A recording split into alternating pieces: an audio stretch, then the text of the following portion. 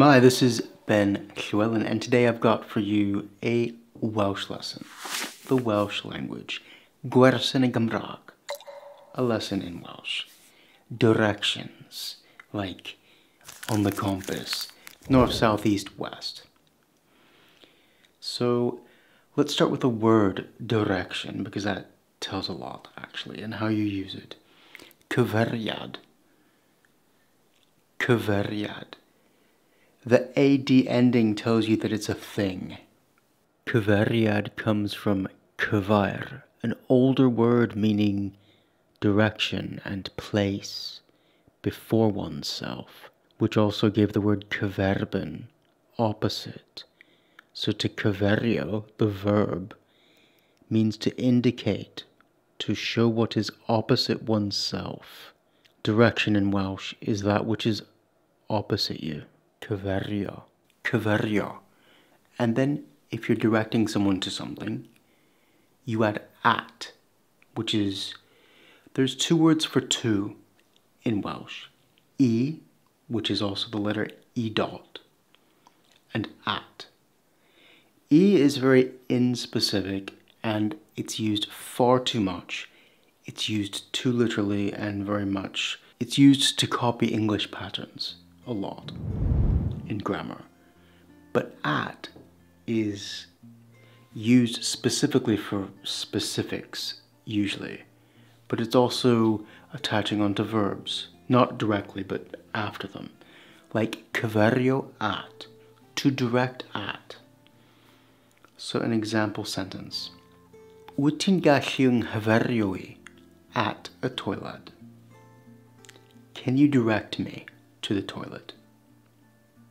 Diolch. Thank you. A lot of verbs in Welsh require that you know the preposition that attaches or goes with it. Like amino, to join, amino a, to join with. But back to directions. Cyfeiriada, directions, is the plural. So what are the four cyfeiriada? A pedwar cyfeiriad, because after numbers you don't have a plural in Welsh. Not usually. There's exceptions, but see other videos on that. A pedwar cyfeiriad. Gogledd, north. De, south. Dwyrain, east. Gorllewin. And each of these have words within them, or their construction at least, tells us things about the Welsh language which are interesting.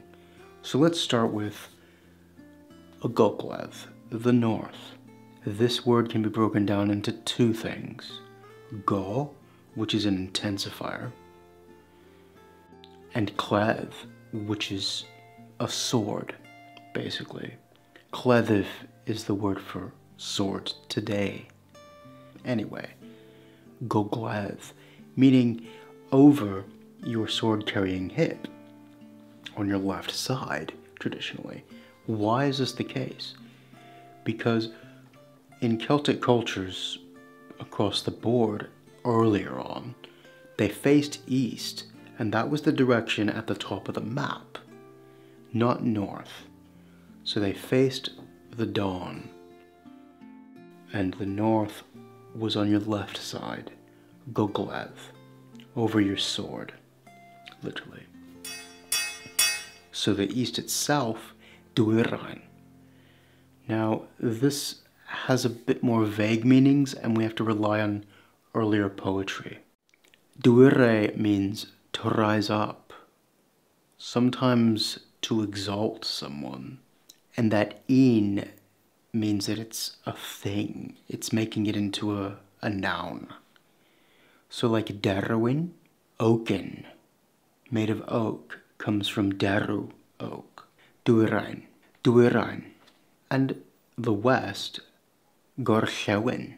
So go is an intensifier for things that are near you or right around you or abstract.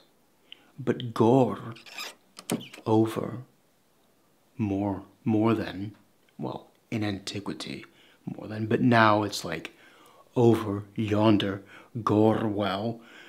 The horizon comes from, it's an invented word by Iolo Morganu, but Gorweld, overseeing the gorwel, the horizon.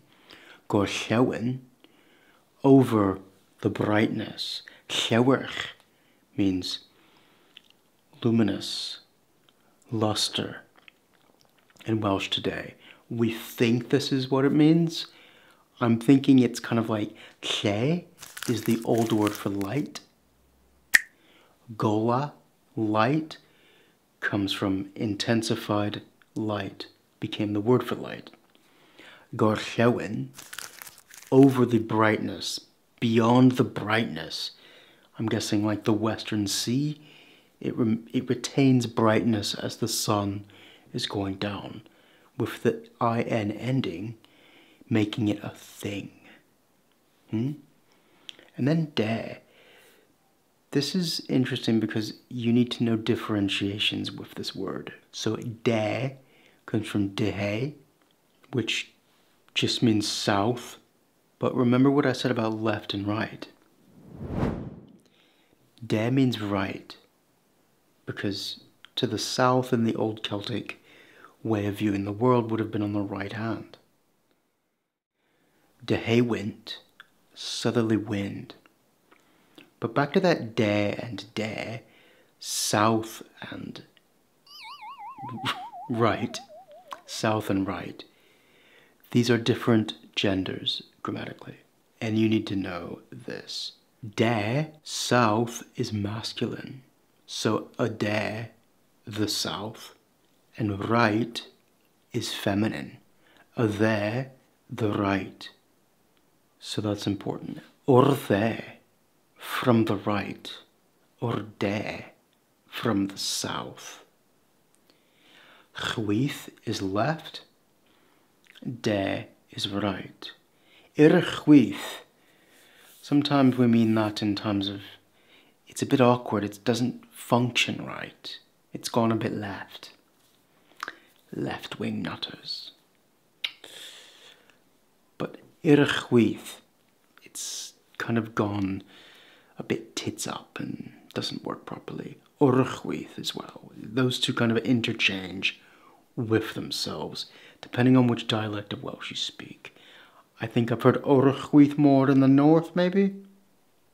Let me know if you know, down in the comments.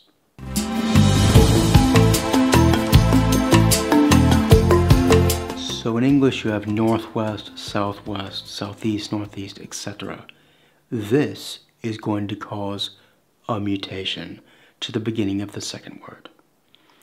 De Orllewin, southwest, the G drops off. Gogledd Ddwyrain, northeast. You see that mutation there? Well, gobeithio, I hope that was informative for those of you learning Welsh or those just curious about the language. Thanks for watching. Cheers to my Patreons. Diolch.